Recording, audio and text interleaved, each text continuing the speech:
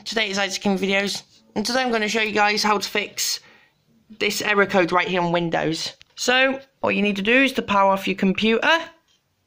You need a Windows installation on a USB.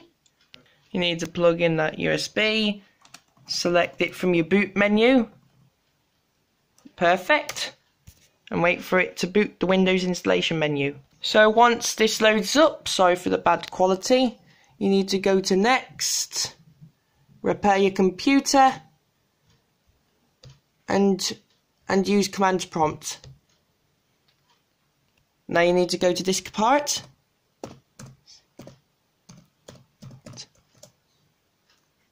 list volume,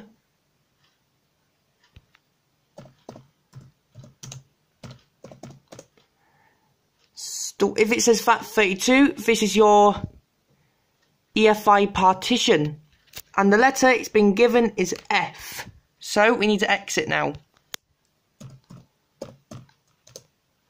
And this is the command you need to enter to fix the error.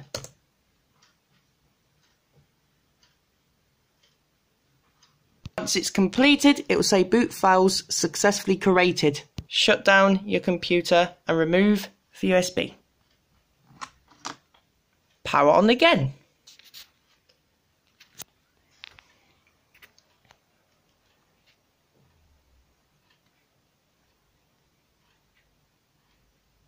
And there you go.